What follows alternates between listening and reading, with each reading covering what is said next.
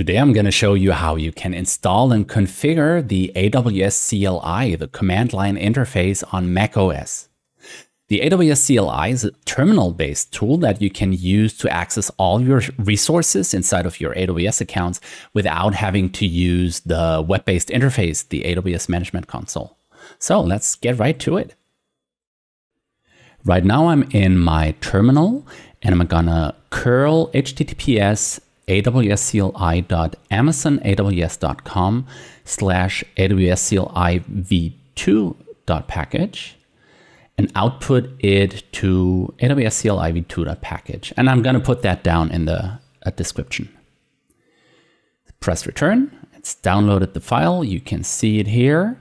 And next I'm going to sudo installer package the AWS CLI v2.package, and the target will be the root directory. Type in my password, press return, and now it's installing. And here we go. So the next thing I'm gonna do is type in which AWS. It's been installed here, and AWS -- version shows me the CLI has the version 2.134, and it's using Python 3.8.8. So now I'm going to try and call the AWS API using AWS STS get caller identity. And this is a command that tries to figure out who I am, so which key I'm using. And it's unable to locate the credentials. You need to configure credentials by running AWS configure.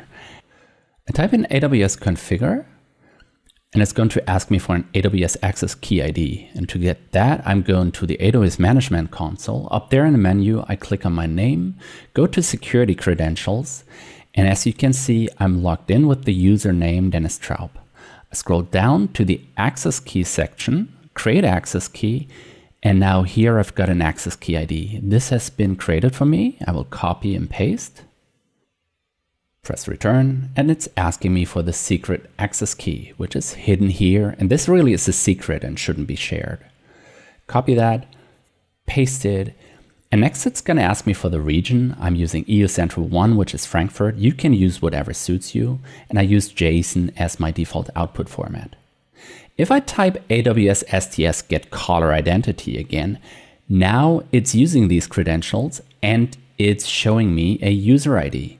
Close that, go back up and back to the terminal, and you can see I'm logged in as user Dennis Traub, which is the same that I have here.